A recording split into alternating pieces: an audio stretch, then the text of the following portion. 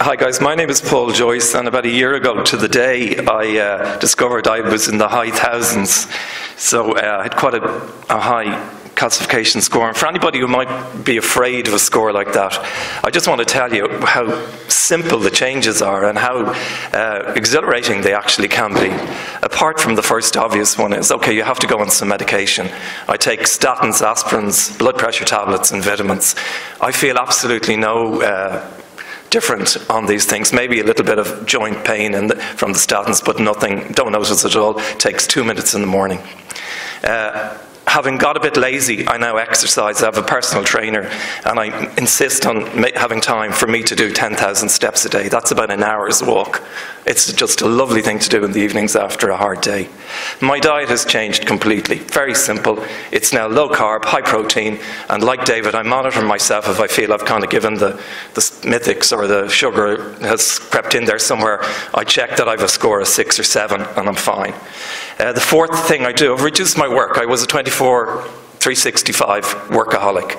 I now try to work the 35 to 40 hours a week, and that gives me space. I've learned to meditate. I play golf. I've learned to cook so that I can help at home. I paint pictures. Used to always love to be an artist. And I've actually learned to live. The conclusion, the lifestyle changes are so exhilarating. You'd be a fool not to embrace them. It's probably been the best thing in some ways that's happened to me, that I got a high calcification score. So do not fear that test.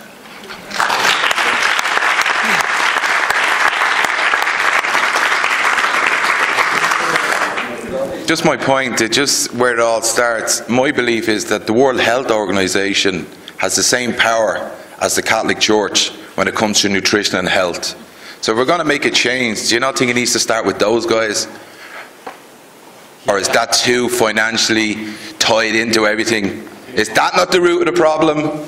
You know, I've done a 3-year degree in sports science, and I've learned more today here about science than I did the 3 years in the college. I actually felt that deprived of education. I didn't collect my degree. I've learned more about science in this community and neighbourhood than I have with the degree and the money that I've spent. And I think we're under the umbrella of the World Health Organization.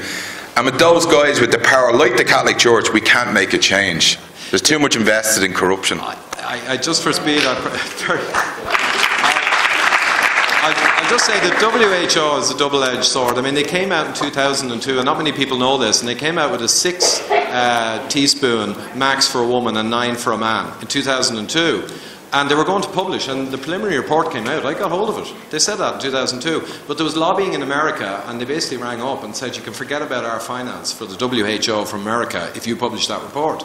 They published it actually in the end around 10 years later, when the world had moved enough that they were safe to publish it.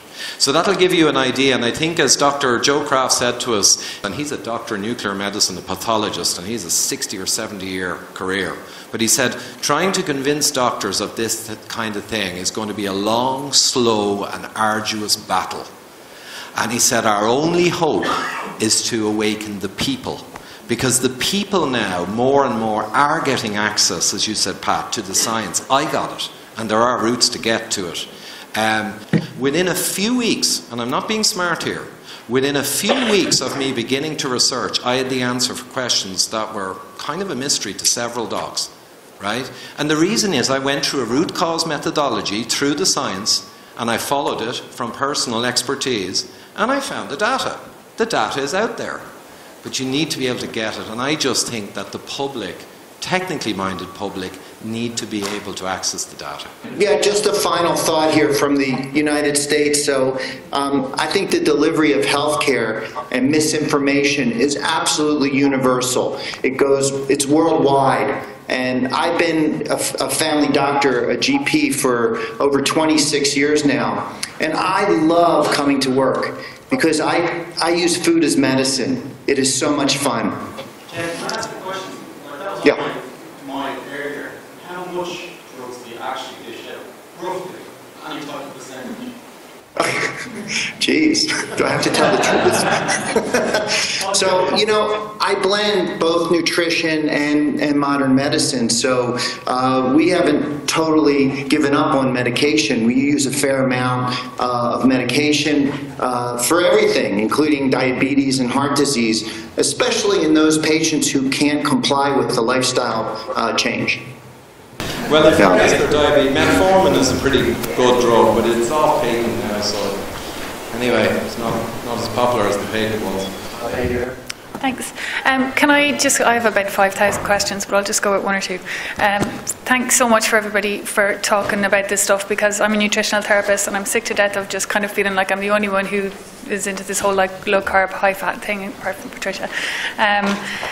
Peter Ataya, I'm a big fan of his. I'm sure I pronounced that wrong. And he talks about the LDL particle sizing. And he had a question at the very end of one of his YouTube videos, which I'd say Ivor's kind of familiar with.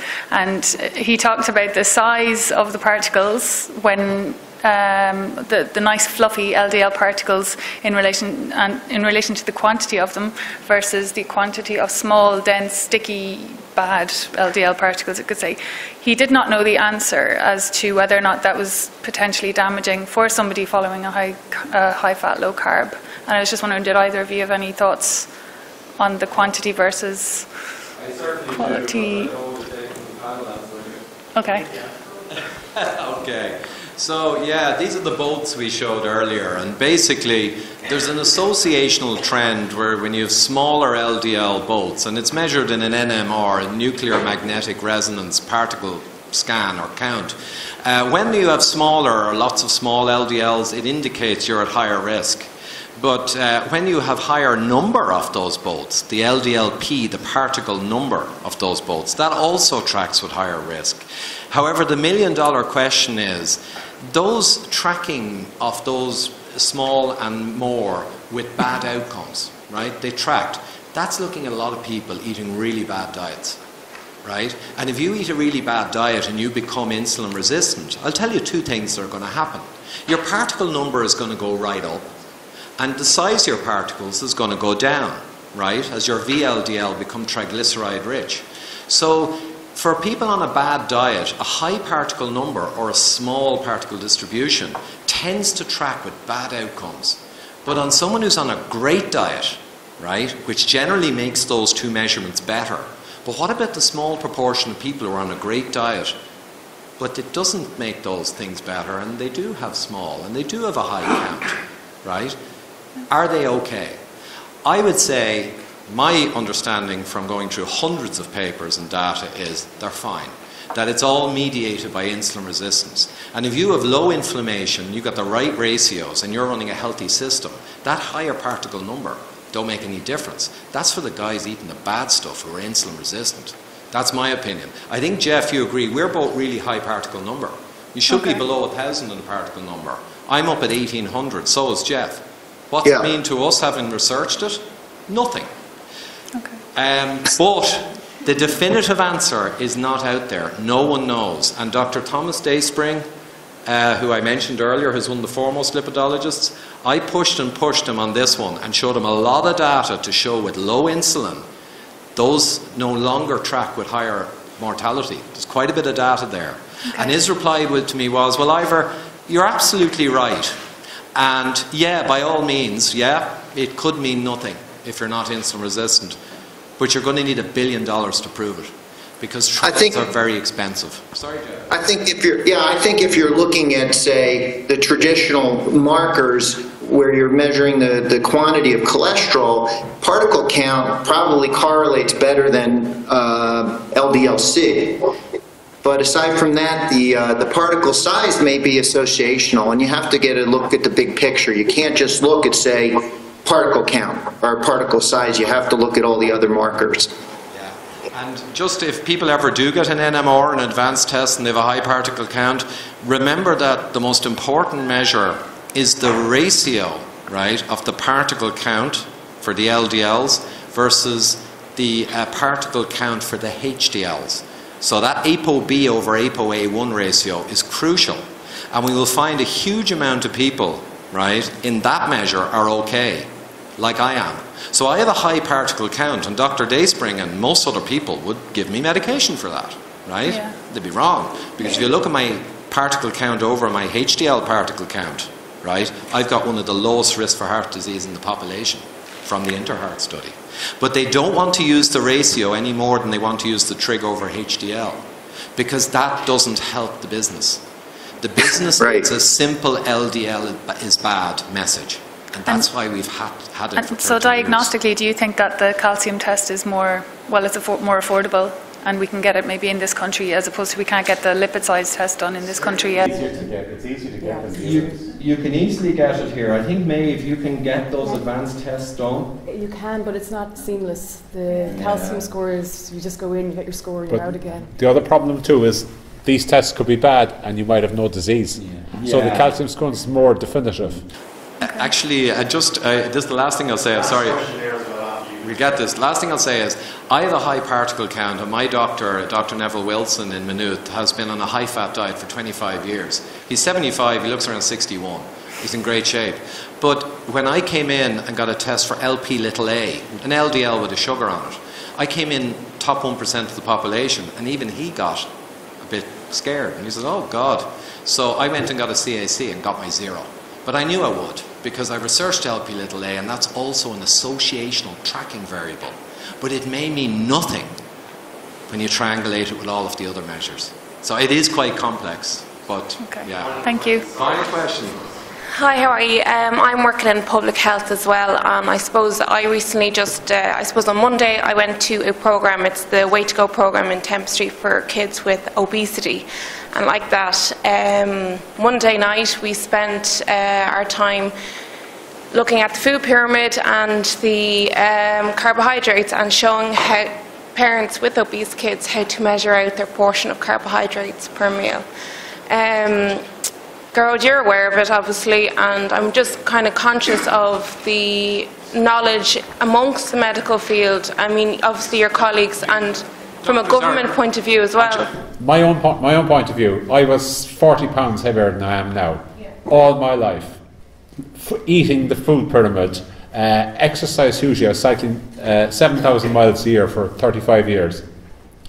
I gave up sugar in 2012, lost 20 pounds, gave up all sweet things, but I was still eating starch. But then it started to creep back after about 18 months. So I went LCHF, and I'm now down 40 pounds for 2.5 years. I have no hunger. I don't care how it works. It works. And I suppose with the whole, I suppose there's a massive nutritionist presence here, and we have a little representation from a medical point of view in the community. But from a dietitian point of view, that's in the acute setting, that's in the primary care team of the health service that we're in, is there an absolute awareness among here? Like, how many here compared to... The problem is, I'll tell you the problem you come across now. There's a GP I know in Cork, and I bumped into him recently, and he said to me, and I'd say he hasn't read a medical article for about 2 years. He says, are you still on that daft diet of yours? He says to me. Now, I would have read at least 1,000 hours of stuff on all the science of this stuff. So I just sent him an email saying, you can start your education, recommend you read this book, and he sent me back. I think he probably will read it. But that is the problem. People are just picking up snippets at meetings, and they're not reading, and they're not digging, because when they dig, I mean, when you dig, you say, where is the basis for the food pyramid? It's rubbish. As Gary Taub said, everybody knew that carbohydrates were fattening until suddenly, without any evidence whatsoever, they became slimming. But they're not slimming, they're fattening. If you want to fatten animals, you feed them carbohydrate. If you want to fatten pigs, you give them skim milk. Have you gone to kind of government side of things? I have. I've written several times. I've written to the Professor of Public Health, whom I know in Trinity, and he discusses stuff with this. I've written to the Food Safety Authority. I wrote to them again the other day. I said, if I don't get a satisfactory answer, I'm going to the Minister for Health, and I'm going to try and do something about it. Maybe some guys here might help me. We've got to do something about it. I mean, the first thing is fix the official advice. Would you write to the local town? Sorry, I interrupt everybody. Yeah. There's a local town clinic known as for the waiting list of 2 years. years on obesity over 45 BMI. Yeah. Only the 45 or 40 anyway or something. I was doing some work experience there. They work on food pyramids. Yeah, but that's why they're so fat. Yeah. Everybody's turning around there. That's why they're... Guys, I can just tell you as an engineer who's Would a you surgeon. write them, maybe? Maybe I should go in and just show them my abs.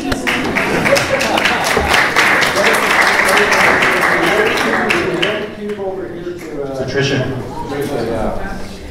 Yeah, I mean, I'm at the moment getting bashed by the Irish Cancer Society for publishing a book that is extremely well referenced, and it talks about exactly what we're talking about tonight. But you see, Patricia, they know. You see, they know. They're the anointed. You know what they say? I mean, it's actually on Twitter. Professor Robert O'Connor, head of research of the Irish Cancer Society, I asked, Colin Champ, radiation oncologist from Pittsburgh, asked him for data to support his statement that ketogenic diets are dangerous, that we have to basically follow the food pyramid. And he says he has 25 years of experience, he does not need to link to external references. And that tells me everything. If I get attacked by dietitians, my first question is, have you read the book? The answer is, no, I don't need to read the book because there are no phase 3 clinical trials. So that's the thinking here, and it's the ketogenic kitchen. And that's the big problem. Again, I'm exactly in the same position as David. I'm a cancer patient, I had cancer twice. I am really passionate to get the word out there and to potentially help people and present the latest evidence. And it's just being blatantly ignored because there are no phase 3 clinical trials that we will never have in nutrition. Well, that's exactly... It won't happen. Yeah, but you saw that today. They were looking for randomised trials, which is never going to happen because you're never going to get a 10-year study. Pat went with me to visit the Minister of Health. Can you just say in 2 lines what he said? Yeah. Can I just say the Barrow Institute is setting up clinical trials looking at ketogenic diets as an adjuvant for cancer. Adrian Schnepp. She writes in her book, she's not our expert. No, I said, I want to come on the radio. They don't want her. It's just completely flawed. No, she's not coming. We don't want them about this. Yeah, absolutely. David and I met the Minister about a year ago to suggest that he might consider the 1,000 or so research papers that supported the evidence that calcification was a better predictor of all-cause mortality, actually. And the Minister, the former Minister, was a doctor, but he was a doctor, and I think we got him on a particularly thorny evening, but the answer was, the interpretation that we took out of it was that I'm a doctor, you guys aren't, I don't care, I know more, what are you trying to tell me? And essentially it was, I studied this. One of my insights from 3 years with David or whatever on this is this, and it's very simple, that education, success, and one or other of self-interest or economics is a really dangerous combination, really dangerous, particularly in medicine. And I think you have the confluence of both of those, I regret to say, in cardiology, because you've got well-educated people, in education in the sense of well-trained in a particular discipline. They're very successful and highly self-interested and very profitable, and that is a really, really dangerous combination. And when I read the disclosures on all of the papers that I read, what I'm really interested to see is that they disclose donations from scientific foundations, but the principal source of all the revenue, their principal source of income is interventional cardiology. There is no disclosure on that. Is that not a self-interest? I rest. Hi, just to say that thank you, I found this evening really informative. I'm just a mum of two kids. I've always had an interest in feeding them well and thinking that, you know, food is medicine, etc.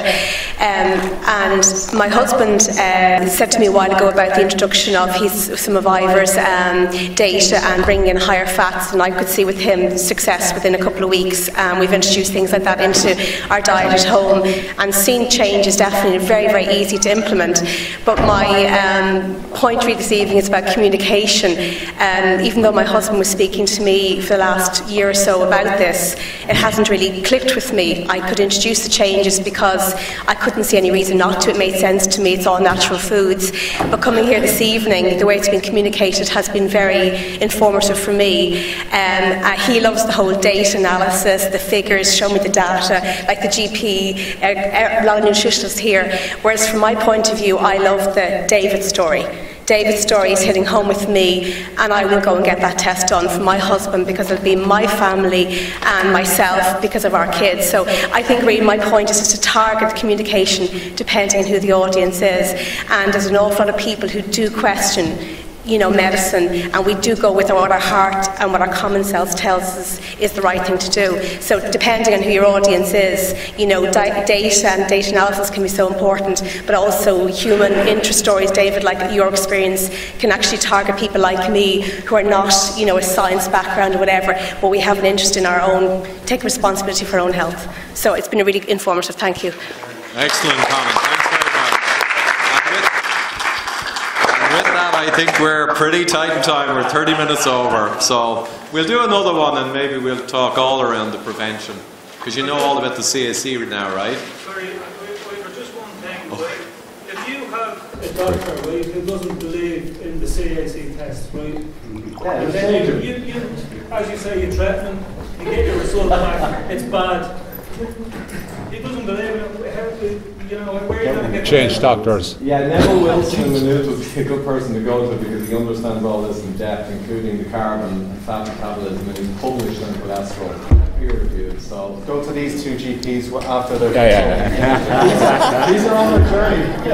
Yeah, we'll send along a link to various resources. Thank you very much.